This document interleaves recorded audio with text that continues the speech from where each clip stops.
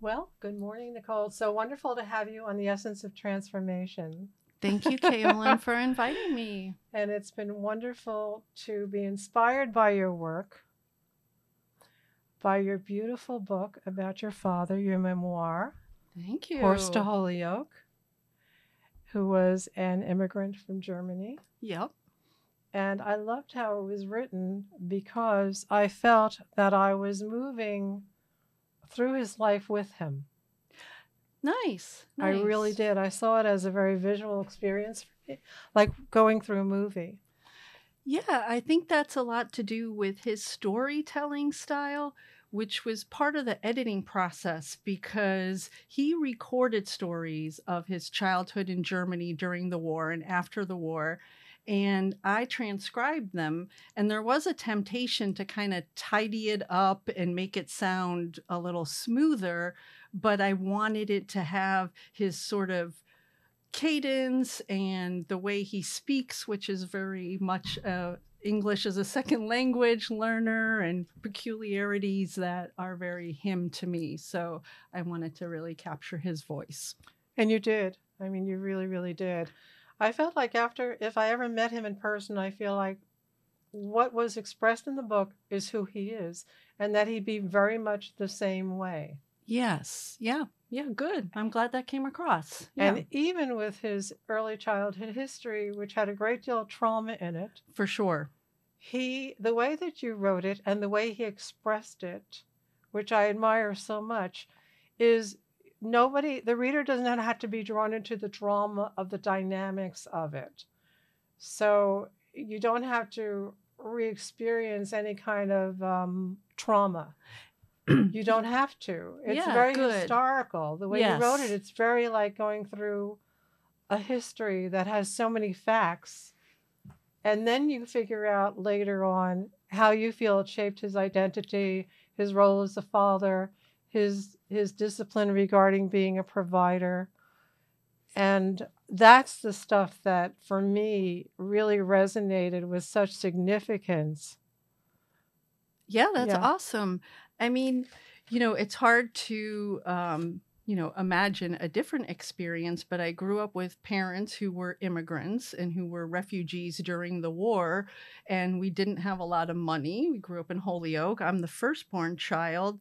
So I really absorbed a lot of that storytelling, and they were still processing it. So I heard stories all the time about when we didn't have food and when we had to beg and when we were working at 10 years old and things like that. So that had a huge impact on me my whole life and how I thought about what I wanted to do with my life. Well, I love that because when I first met you, that was very much a part of your identity. You've always been drawing comparisons between yourself and others, which I felt was enormously humanitarian. Thank you. Yeah. And your instincts are profoundly compassionate regarding people's individuality and their stories. Yours as well, Kaolin. You are, you have that natural kind of empathy and understanding of people and what they've been through. So, thank you. Now, in addition to that, you self-published. Yeah. Yeah. Which to me is absolutely fascinating. Right. This was kind of like a one-off book. I do have some other writing projects, and I've always been a writer. Yes. But when I thought like this, my father asked me to do this as a favor. So he said all his life he's been telling his stories, and people have said you should write a book. But he's not a writer. He's God. Yes. What language would he write it in? He's not accustomed to writing. He's a machinist. Yes, He can yes, build exactly, things. That's not exactly. his natural way to be. But his storytelling, when he recorded the stories, was very charming in that he said it by seasons and talked about like daily life, what it was like growing up in Pomerania, and then when living through the war and stuff. Yes. So I think he actually has a little bit of a creative artistic storyteller side to him, which wasn't something I really thought about growing up. He was just very stern and Sure. hardworking, and yeah. Sure, sure. And that's another aspect of the work that I really appreciate, because I think that very often men are seen in very stereotypical ways within the family, Mm-hmm. and they have a very particular role to play. And I'm not going to get involved in the wide variety of the ways in which one plays that role. But one of the things that was very charming about the book is how naturally he enjoyed being a parent. Yeah, yeah. I Yes. really love that. And it's really comes out. It's very poignant. And in my own history and in my own experience of men in different capacities, many of them end up extremely bitter. And they resented being a father, frankly, or having too many children. It was overwhelming. He was not overwhelmed. Yeah, I guess in general, yes, I didn't see it. Yes, He didn't yes. behave in a way where I would have described him Which as is lovely, overwhelmed. Yeah. which is stunning. To me, that's really stunning. Yep. So I also see the memoir as evidence of such total acceptance, which of course would have to do something to do with his childhood and the ways in which he experienced historically all the trauma that was way beyond him. Yeah. But part of the beauty of him is that he remained extremely high functioning, that he did not allow it to discredit him. He did not allow it to reshape him. He seemed to take things very matter-of-factly. And again, that would be having something to do with the people in his life, his family, and how they coped. Yeah. Yeah, that's a good point. I think that's one of the biggest lessons that I learned from him. So, sometimes you're living your childhood and everything's normal, and then there's a war, and then Exactly. you're fleeing an area. He didn't go back until the wall came down, and Yes. so it's coming to a new country, and everything he did, it was just whatever happens, you have to make the best of it and keep Yes. moving forward, keep having adventures, and yeah. Very clearly. Yes. Very clearly. And I thoroughly enjoyed that very much. It made it a very smooth book Yeah, to thank read. you. And the self-publishing part, it's kind of funny. I mean, part of it was I just didn't want to spend the energy trying to find a publisher. I didn't know that I needed to bring anybody into the project. Mhm. And then some of the mistakes, like the first run, there were some spelling mistakes. And my mother caught them, which is brilliant because that's like how she would be.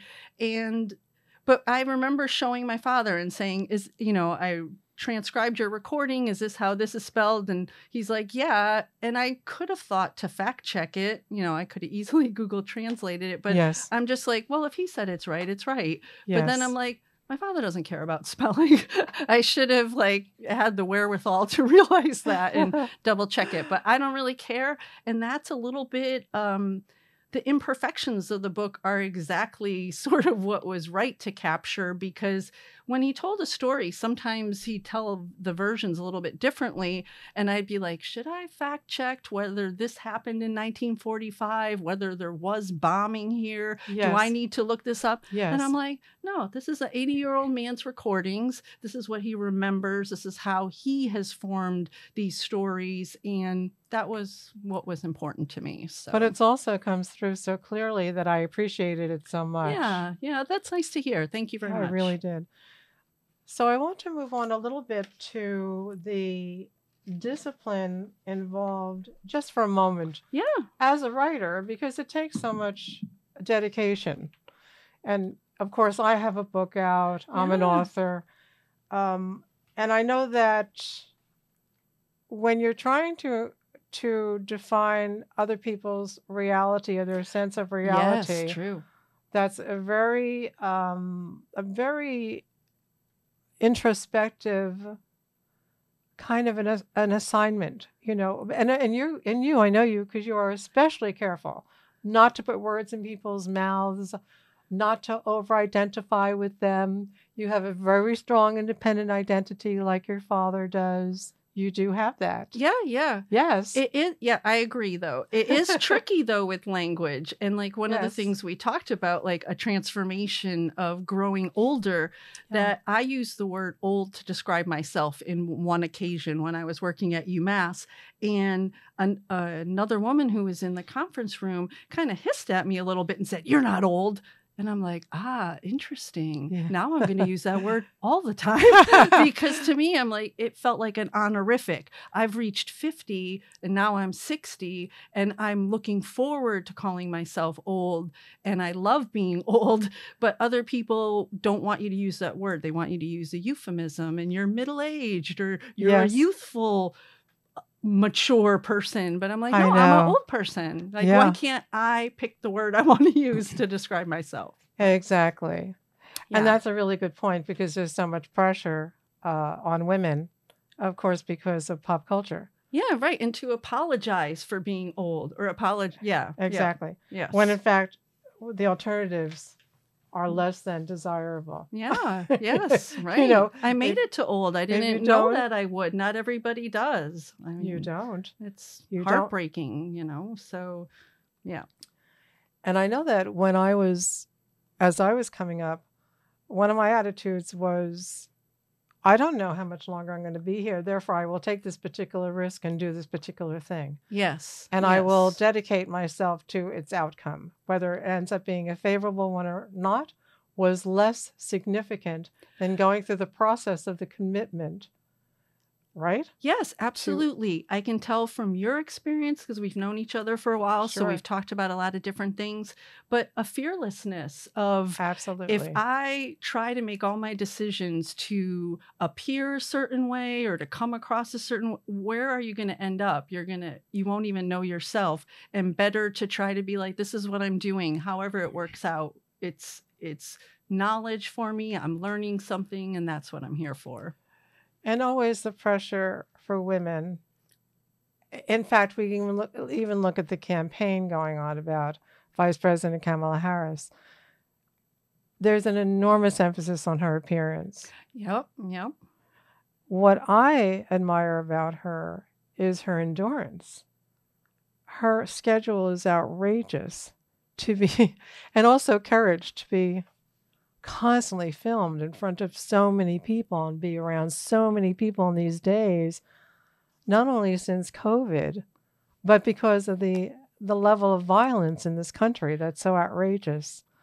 So she's been amazing, but I'm also really turned off by the media as they completely put the accent on her appearance, whether or not she's attractive. She was just on the cover of Vogue.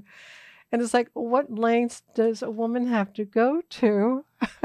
And we've lived it. You've lived it and I have. Yeah, it's not surprising. No, it's not surprising. Yes. And I try to avoid a lot of that.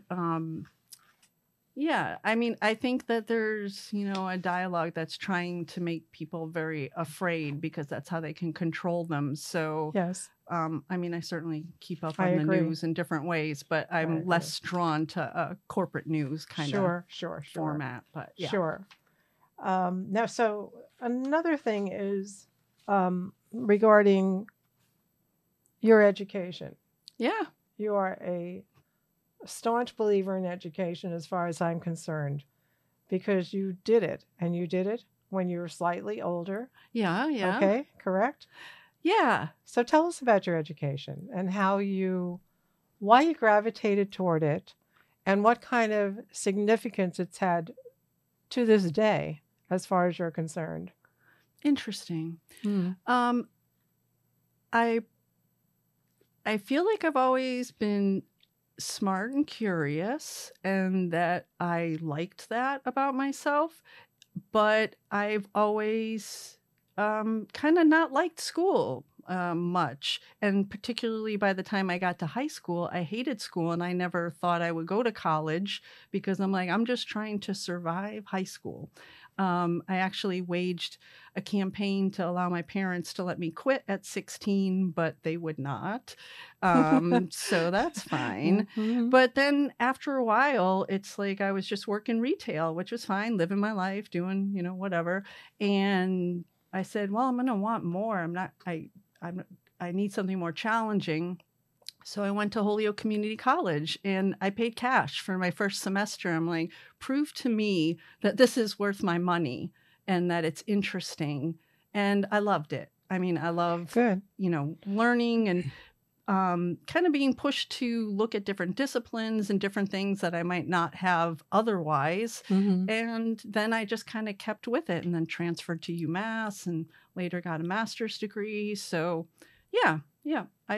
And also, people would say I was an English major for my undergrad, like, oh, you'll never be able to do anything with that. I'm like, I'm not there for the end result like that. I'm here Yes. to Yes. learn and experience, be exposed to things, connect with people, and I just want to spend my time and energy. It's my money, it's my time on things Exactly. that I'm Yeah. interested in, Yes. and if it were strictly for a career or something, then I would have just wanted to pay for a training school, and this is how you become Yeah. whatever. Yes. So Yes. Yeah. yeah. Yeah.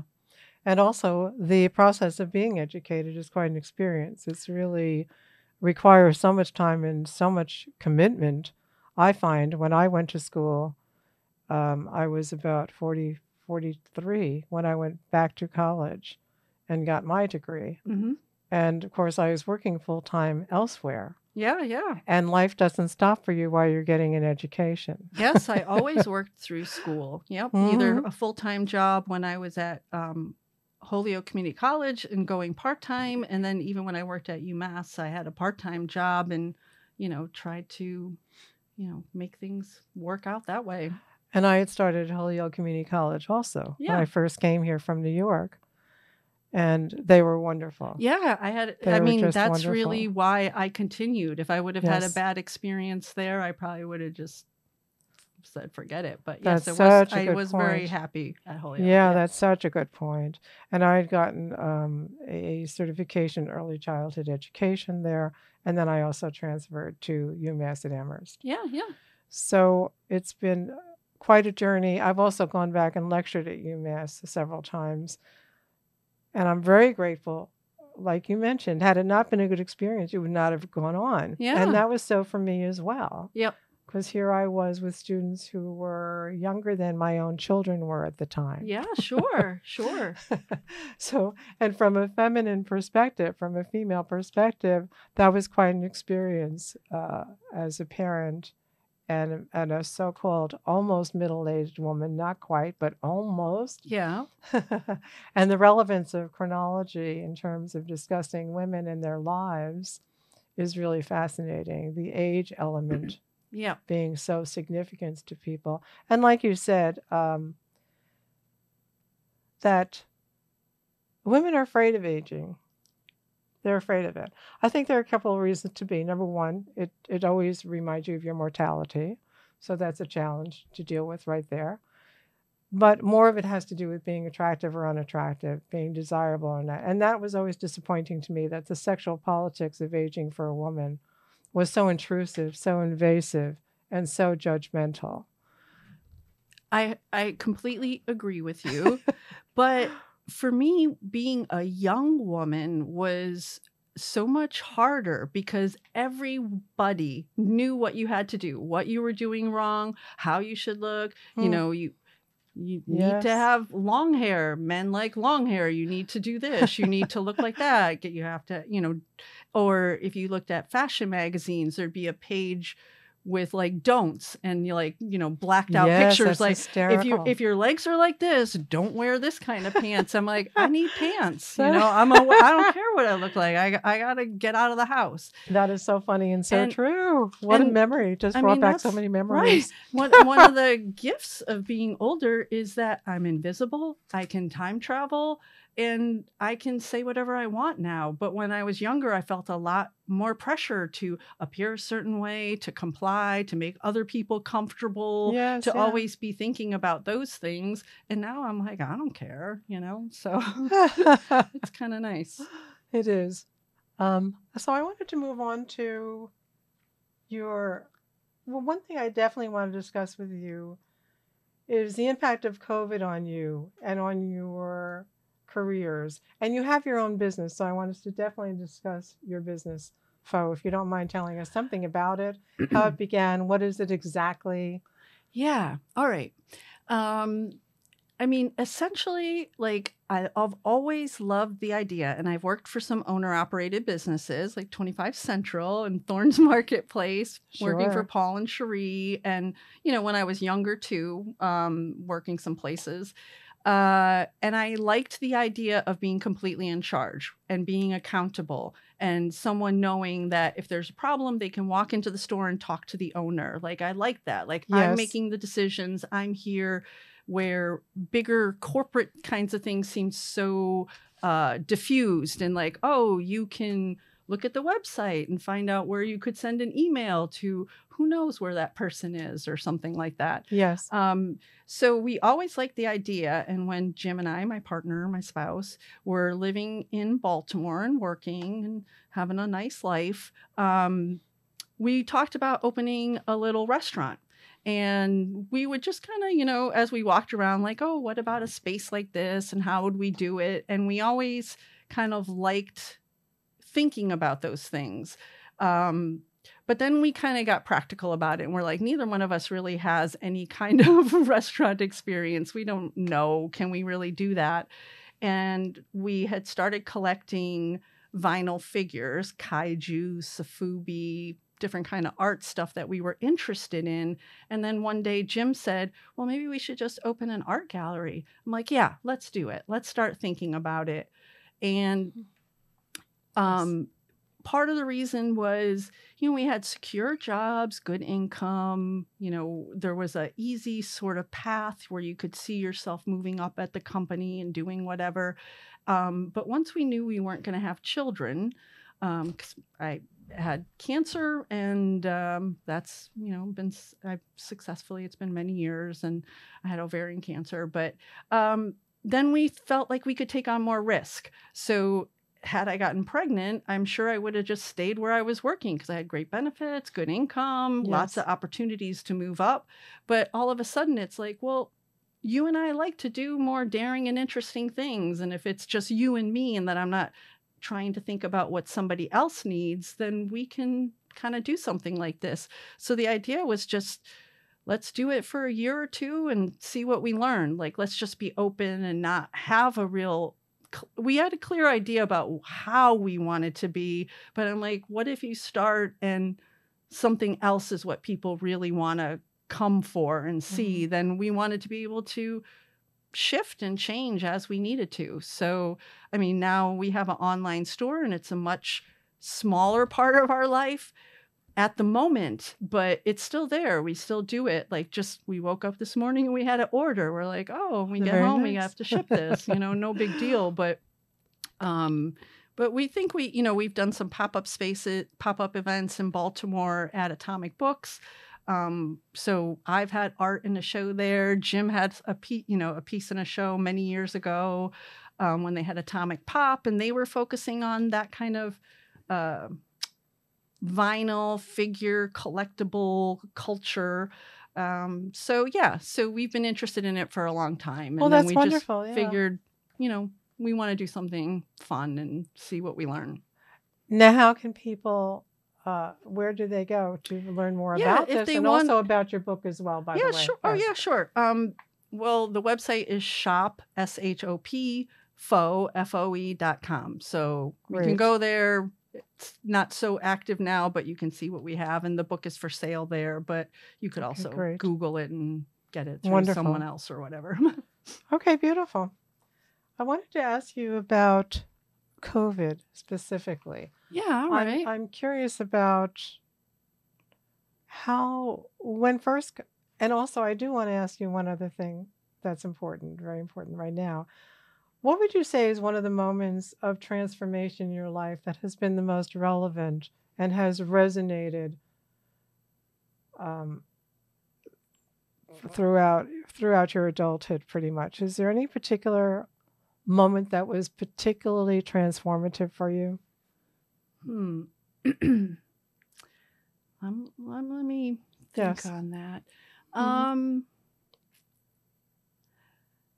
Not so much. I Hmm. guess it was, I always felt a little bit out of tune with my peers, and people would talk about what they wanted or what their plans were, and it was not how I thought of life. When I was younger, it seemed like what was expressed was, well, you just don't know. You're naive, and you'll soon discover that we're right. We're telling you what you should do. But Yes. now that I'm older, I'm like, oh, yeah, I've really always been like this. Yes. And the fact that I kind of tried to stay true to myself and making the decisions that felt right for me, I didn't want to make them out of fear. Yeah. I think I Yes. find myself in a place where I'm doing the things that feel right to me. And so I feel comfortable, and that's where I wanted to be. So I Well, think, it sounds very transformative to me. The decision making to be oneself yeah, right, is a right. very powerful, impactful decision. And it's a hard decision. People do not want you to be yourself, Yes. People want you to be in that same, I mean, all kinds of things just growing up. I happen to be tall, and people would say, well, you have to find a partner who's 2 inches taller than you, 2 years older than you, otherwise, and all these like rules of Sure. what needed to happen. I'm like, I've seen tall women with short dudes. Like, it's not impossible. Like, Uh-huh. whatever. Like, why? Just seems silly to me to put those kinds of things first, Yeah. superficial things. Yeah. Well, I think that's a really interesting point. I know that when I was coming up, I was always warned. I kept getting Well, warnings. yes. and fear. There was Yes. people injected so much anxiety Yeah. in my own independence or individuality.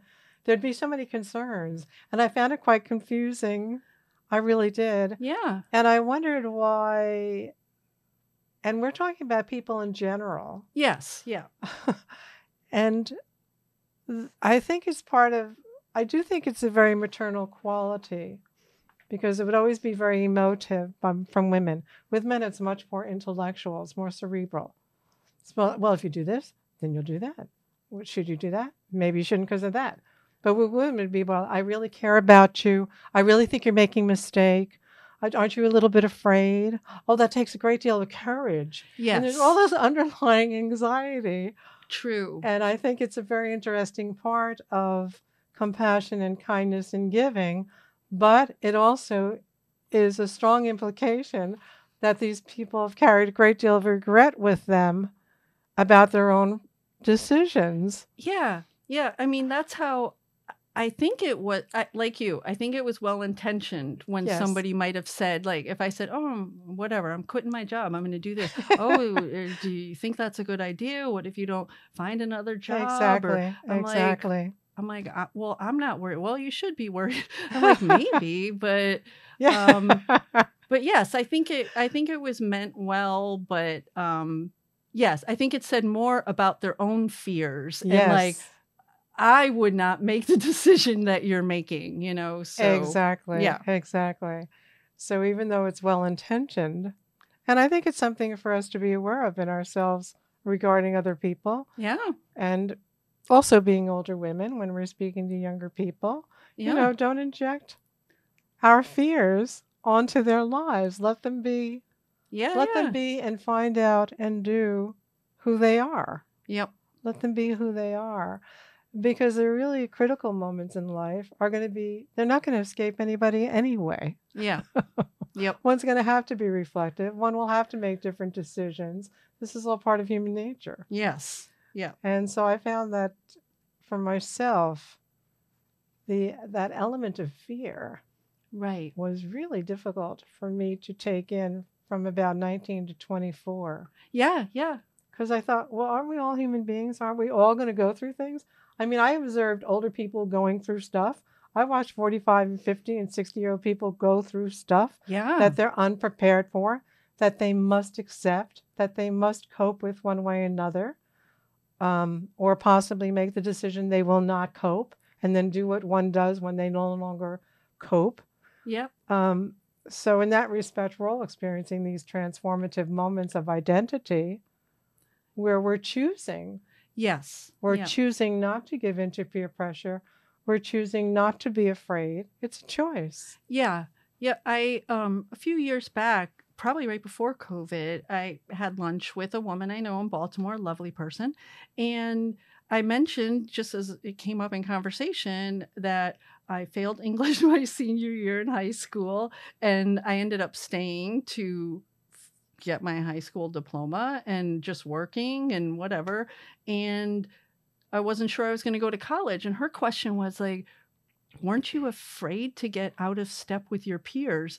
And I'm like, my only goal was to be out of step with my peers. Yes, so yes. from my perspective, I was like, Yeah. I'm trying to get off that train. Like, I don't want to Yes. be like, compare, like, now we're all graduating at the same time. Now we're all getting married at the same time and buying our suburban houses at the same time. I'm like, I never had that vision. Had I fallen in love with someone and that was my life? Sure. But it was not like a goal or a way I wanted to see my life. I wanted to see it sort of like you mentioned with my father, like an adventure. Oh, this happened? Well, I'll pivot and do this. Yes. And I don't have a job. All right, I'll find something else. Yes. I'll just figure it out. So. Yes, exactly. And I think there's an element of freedom in that. Yeah, it is. That you chose, that you needed, and that you expressed, and you chose it again and again. Yeah. That's what I feel like I'm trying to do in life all the time is eke out those. You really only get those moments where you feel free. They're so infrequent because there's always something to do. Got to go to work, got to do the laundry, whatever. There's always something. And when you can just be like relaxed and feel free, I'm like, I'm going to try and get those moments as much as I can, as long as I have. I love those moments. Yes, right. I love them. Right. And they are enormously creative. And I find that they keep generating a kind of activity and inspiration and decisiveness in life. Yeah. So I think the benefits are enormous. Yes, yeah. So I wanted to ask you, how did you get through the COVID experience? And excuse me. So there's two questions here. How did you get through that experience? How did you cope with isolation or insulation? And then when it was time to come out of it, because I find everyone I speak to has had that insular experience with COVID, first of all. Yep. And then also the beginning to get out, the beginning to speak to people, the beginning of more communication, the beginning of newer relationships that may or may not continue, because a lot of us are going through post-traumatic stress from it. And I found that period myself fascinating. Yeah. And challenging. Yep. It was interesting. We happened to we ended up moving back to Baltimore because my husband accepted a position and I stayed here and wrapped things up and then joined him. And he just had rented an apartment and I was looking for work and we were going to wait to look for a place to buy, I guess. And then I just was kind of looking at the market just to see what houses were. I'm like, why don't we just start looking and see what we find? And we bought a house, or, we have a mortgage. We don't own the house, Of course, yes. And because sometimes people are like, oh, you own your house. I'm like, well, I mean, the bank owns it. But yes. But it happened in the fall of 2019. And I'm glad now because we had that place and it was so perfect for that time. So it's 3 floors, just a small row house. But Jim and I were both working from home and both in school. So it was pretty much that he was on one floor on his computer for 14 hours a day and I was on another floor. Yes. So it was like there was so much work to do. You almost didn't have time to be thinking about COVID and what was going on, because it was like, well, I teach all day and now I'm going to my classes in the evening. Yes. And all online. And that was all new and Zoom fatigue, looking at my Yes. face for 14 hours a day or something. Just like, good Lord. Yeah. But it was more like we were just in this maintenance mode. Like, this is what has to get done. I got a homework assignment due Friday. Let me get that done. And I have to write a lesson plan. Let me get this done. And one of the nice things that we had, which was strange, and I didn't know it would be so beautiful for us, but we have a rooftop deck, which sounds fancy, but we're really not very fancy. And it was like walking up those steps and then just sitting up there. It's so beautiful. I can see the harbor. You can see the water. Suddenly it was like, the world isn't falling apart. It's beautiful. And I just would have How this like nice. Good. peacefulness of like, this can help me Yes. to just kind of be calm in this crazy time. But as far as like going back out, it just all seemed so weird and awkward, Yes. like, Mhm. I don't know, like I'm going into bars. There's all these beers on a list I'd never heard of. I'm just like, oh, it's something I used to know how to do, like grab a beer. I'm like suddenly like, do I need help with That's this? funny. Jim, please order me a That's beer. funny. I'm nervous. Yeah. I'm like, just pick something I like. But so it was a little bit more overwhelming Yeah. suddenly being around people and, but Yes. yeah, I don't know. Just Yeah. figure it out. But Mhm. I found it interesting in terms of, for me, it was a very inspired and creative time because I'm a photographer and the photography just increased and increased. So once I got out and walked, I was totally at peace. yeah, right. Really at Yes, you peace. can. Yes, absolutely. Yeah. And I was at Smith College when they cleared the campus because of COVID. Yeah. I was on the campus there just doing the walking that I do. Yep. And all of a sudden, and I thought maybe a bomb went off. I thought maybe we were at war Yep. because literally everyone started leaving the campus. So something clearly had happened. And I'm not a big news person. I'm not plugged into the news. Yep. And especially on those walks, I'm not. So I didn't know what was happening. So I went off campus and then I went home and I learned this pandemic. So Interesting It- that it happened like that. Yep. yeah, it was quite interesting. It was very dramatic. Right. Where you're like, huh? I don't know what What is happened. going on? Yeah, But I there's really some thought- weird energy, and Totally. people are leaving. Yep. And people were panicked. Yep. Like they weren't just leaving comfortably, casually leaving. Yes. No, they were leaving. So, okay, so I said, okay, huge change. And then somebody I knew stopped by and they said things will never be the same. So that was my next introduction to whatever happened. Meanwhile, I had no idea what happened. Yep. And nothing happened, to me. Nothing happened to my family that I was aware of. Right. Okay, so then I'm thinking more, wow, globally, this is big. This is huge, whatever's happened. And then gradually I found out what had happened. Yep. All right, so the inconvenience of it totally wiped out what I was doing regarding an additional stream of income, for one thing. Yeah. So there were enormous sacrifices that were going to be made that were involuntary right away. Yes. Yeah. So for myself, I considered that a gigantic transformation that was Yeah. completely involuntary. Yes. Yep. And it was going to impact everything. It was going to impact how I think, what I believe in, how I feel, whether I cope, how people around me that I care about are coping, whether or not they are coping. Yeah. Yeah. Because, of course, that isolation meant a total disruption of communication. Yep. And plus, people are organically involved. They're organically affected by a loss of job. They're organically affected by Yeah, not yeah. being able to leave their home, Yes. by living with someone they may not even want to be living with anymore, and yet they're going to be with that person for quite some time. Yeah. Right? Yeah. Yeah.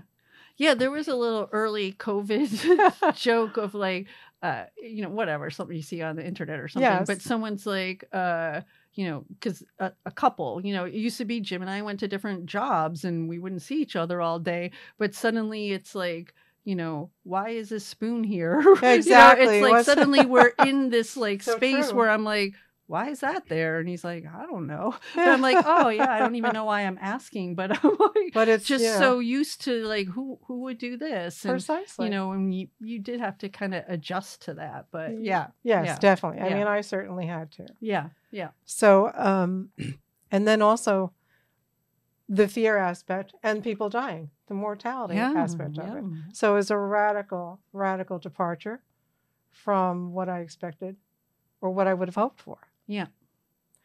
All right. Now, then afterwards, during the process of adaptation and the absurdity of the information on the air, which is beyond belief, which would be another show or series of shows, then beginning to go out, beginning to communicate with others, and trying to form new relationships.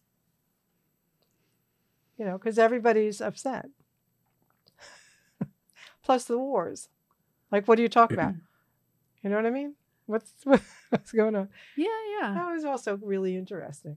Because I feel like the time spent at home that I would normally be very productive with and very creative about, was definitely also deeply affected by deep trauma and an enormous woundedness. So I feel like any wound that I had already experienced in life from a childhood definitely got tapped in on again.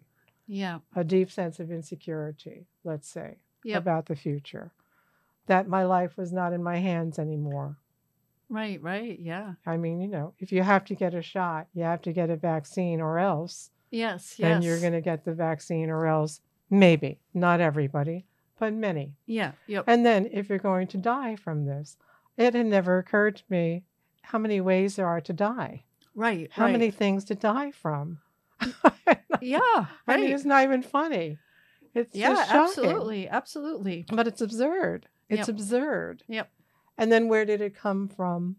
And what is this? Yep. And nobody really knew, or those who knew did not say they knew. So there was that element of secrecy. Oh, it's just this thing that happened. Well, that's highly unlikely. So for me, when I stepped out and I began to recommunicate with people or begin to form new relationships, I found the communication was really stunted. And the expectation of some people was that you'd want to hear everything. Hi. You know, oh yeah, we just met. Okay, yeah, let's go for coffee.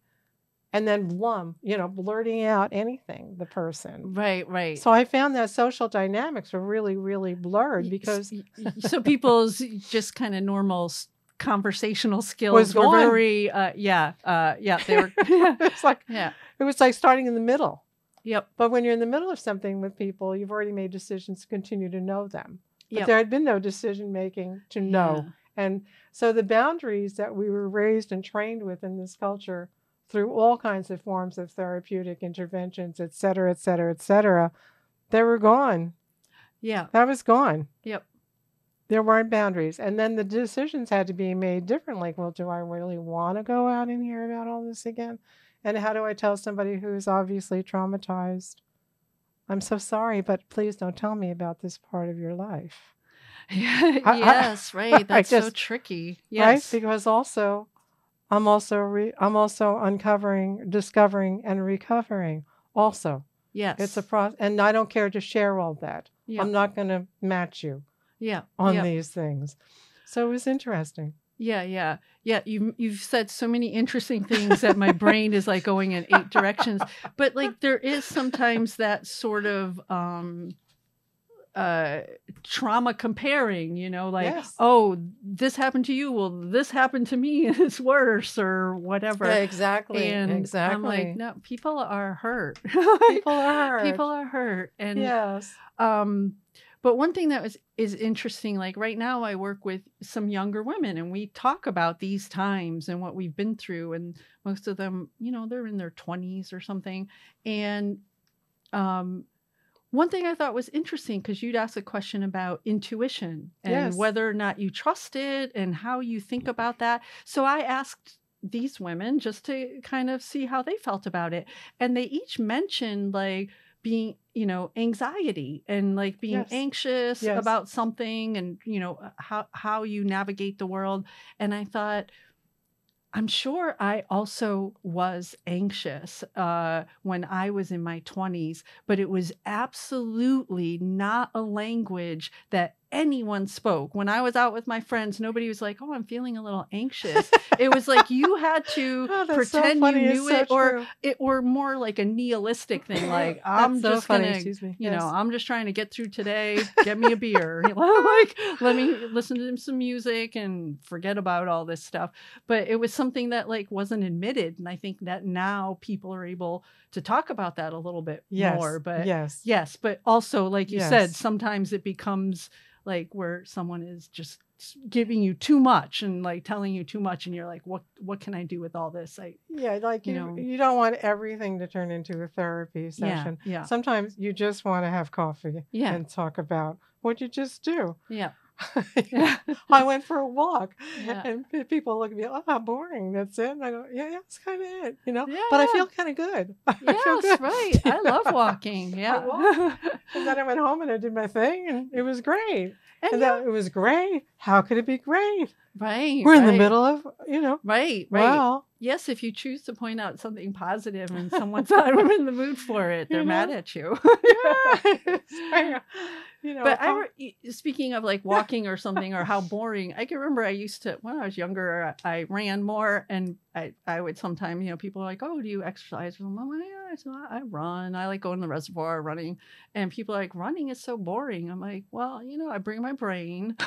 I'm like processing things. I'm thinking about my day. I'm thinking about something I'm working on. So to me, it's kind of a meditative thing where I can focus on my breathing and pacing, and then also just have my mind on something else. And I kind of like that, being out in nature and stuff like that. But yes, if you're a person who loves like I don't some kind of class with an instructor saying, a dance class or something, which I could never do because I'm not coordinated, like then it might seem like going for a jog seems really boring.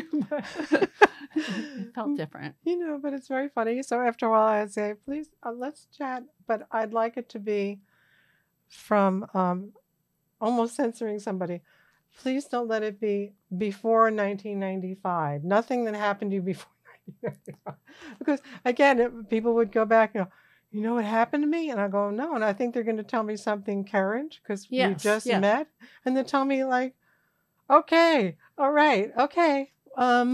Yeah, what I'm do you so do with that? sorry. Yes, And I am. exactly. You are It's sorry. dreadful. What else? Yes. I'm very sorry. Yep. So then, so it was kind of interesting to be moving and developing along those lines with people.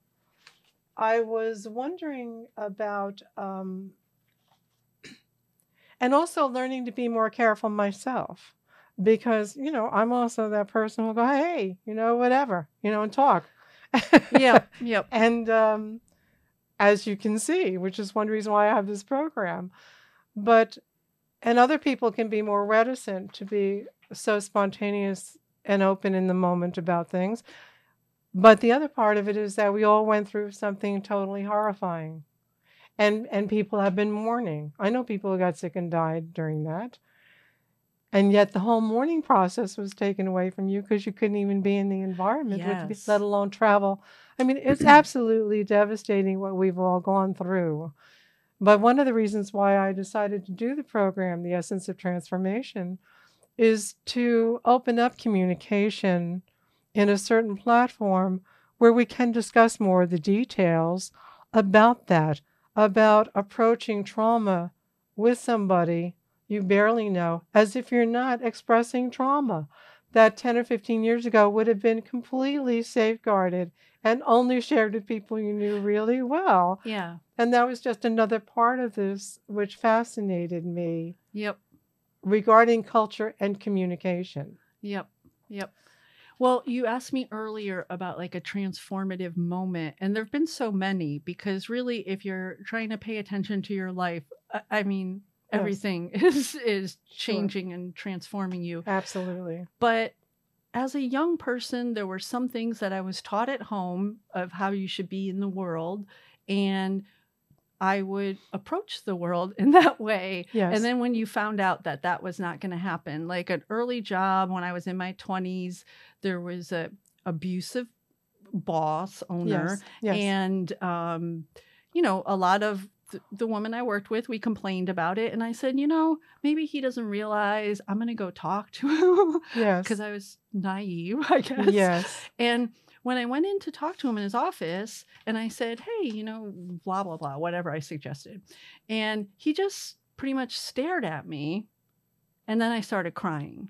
Yes. Not like bawling, but tears coming out of my eyes because of the frustration of here I'm coming in good faith, trying to do the responsible thing and say how this is making us feel. And I hadn't considered that someone could just block me and be like, who gives a shit? Yes. Yes. So suddenly I'm like, oh, my mother told me that if I have a problem with someone, I should try to really approach them and, explain myself. Yes. And so I'm like, oh, yeah, sometimes people, but that's when I said, anytime I'm doing this again, I'm never, ever going to cry again because now I'm prepared for that. So after that, when I had to deal with something that I didn't want to, uncomfortable, very stressful, fighting a bully, dealing with some issue at work, I was like, I could handle it because I already knew like what I might face. And then I could kind of decide ahead of time how I was going to handle that. But it just hadn't even really occurred to me that because my mom and dad are telling me like, hey, maybe it's a misunderstanding. Why don't you try and go fix it first? I'm like, oh no, this person just is trying to control me. And I hadn't realized that yet, but yeah. Yeah. And that's a very good point. I mean, those are one of those moments. Yeah. Where you're like, where they're really so interior and there's so much to really think about it because you want to change behavior. Yeah. You don't want to set yourself up. Yeah. Right? Yeah. Yeah. Absolutely. And then with that comes those additional skills that become so handy in life. Yeah. Absolutely. Absolutely. So I want to just ask you to repeat, please, where people can buy your book. The book is Horse to Holyoke. Yes. And you can find it on my website, shopfo.com. Or, I don't know, Barnes and Noble or whatever else, bigger, online, you order it. That's good. Yeah. Right. And also about Fo, if you don't mind repeating how they can find out more about Fo. Yeah. I mean, if you go you can follow Fo Gallery on Instagram. Is that what it's? I'm trying to think. Sometimes I don't remember. Sure. Jim's running that one.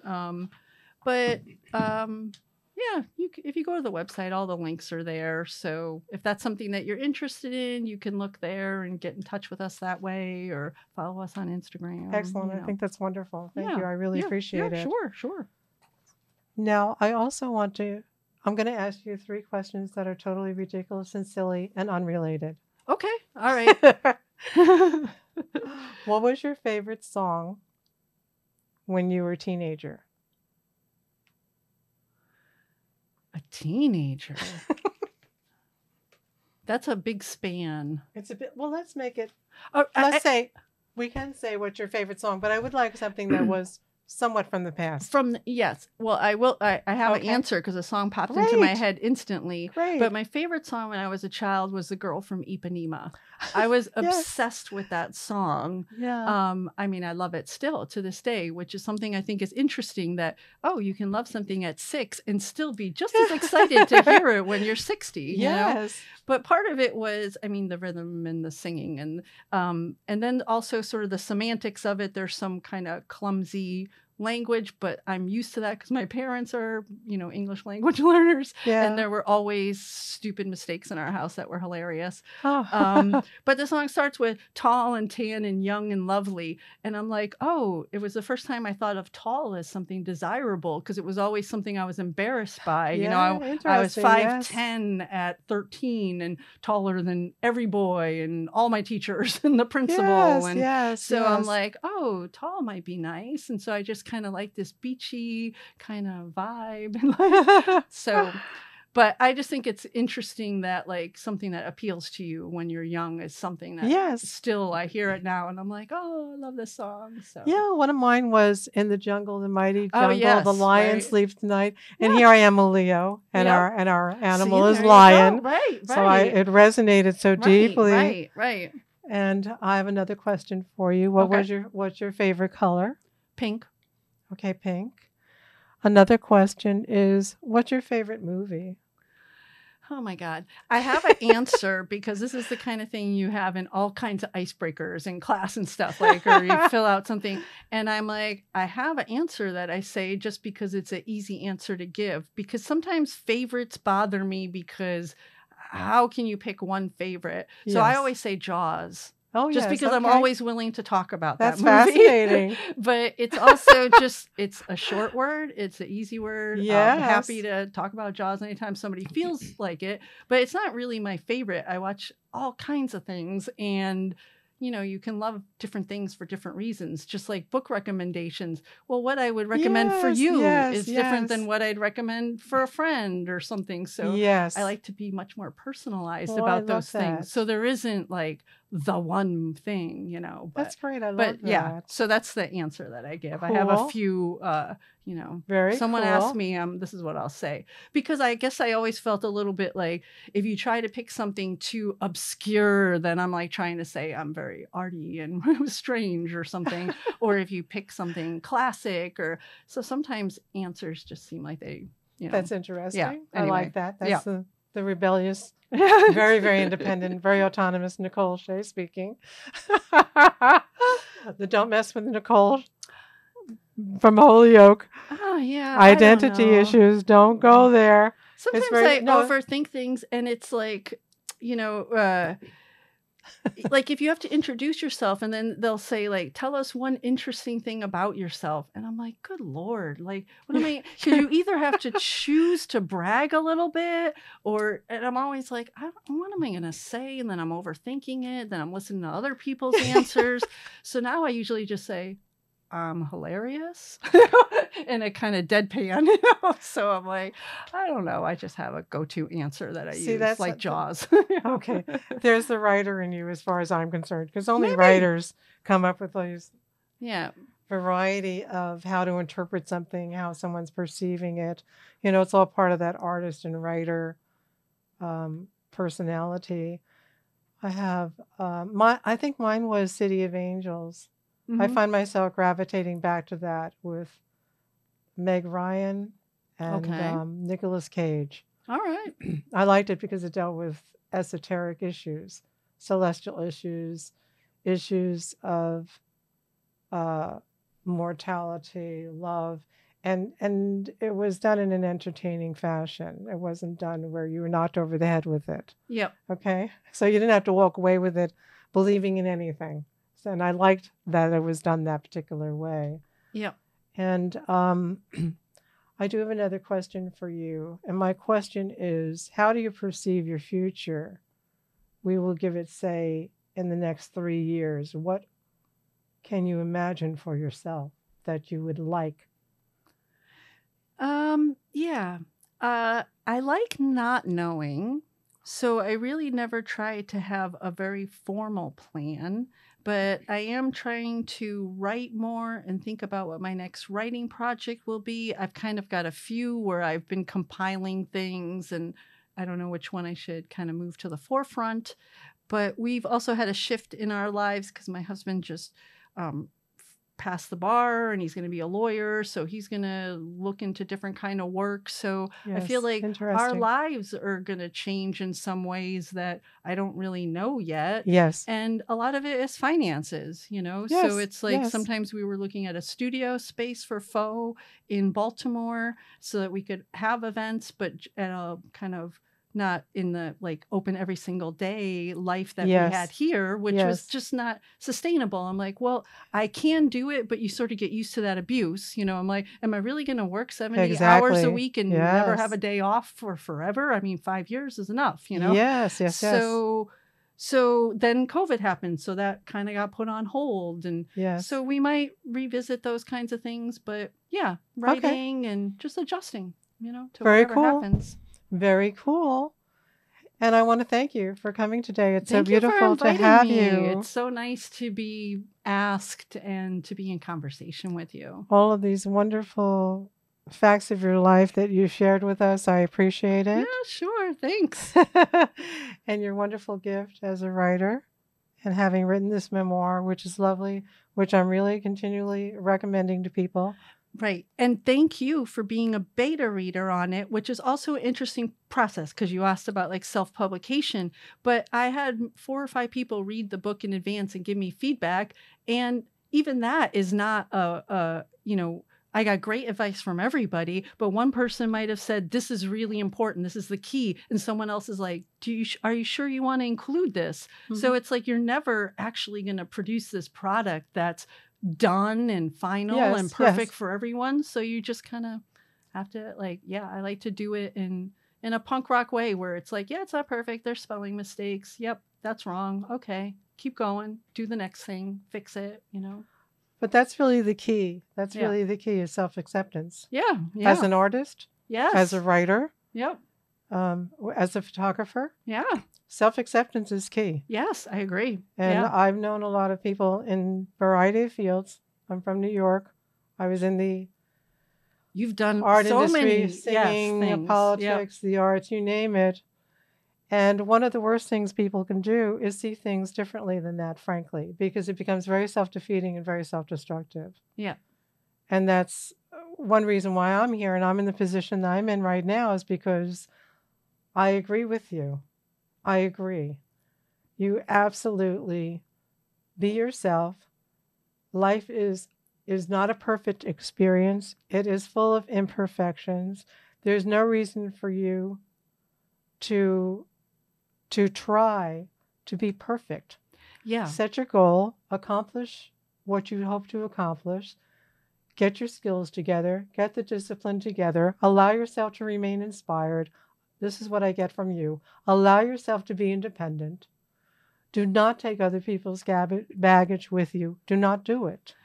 Yeah, I get the same from you. Yes. And because there is this sort of very polished and, Instagram influencer or corporate media kind of way that people are used to, they feel like, well, everything has to look like that, or my book has to be perfect, or I can't do it. I'm like, if you're waiting for perfect, it's never going to happen. Just put your work out there, do it, put it out there, keep growing and learning. And if your perfection is it's hiding, it's stopping you. So. And the process is absolutely beautiful. Yeah. It's absolutely pretty. So I'm going to close the show now with one of the quotes that I use, which is, when you are younger, you reach out to time. When you are older, time reaches out to you. I consider both an embrace. I would not go back 1 minute, 1 day, 1 decade. When you are discouraged, simply rethink your plan,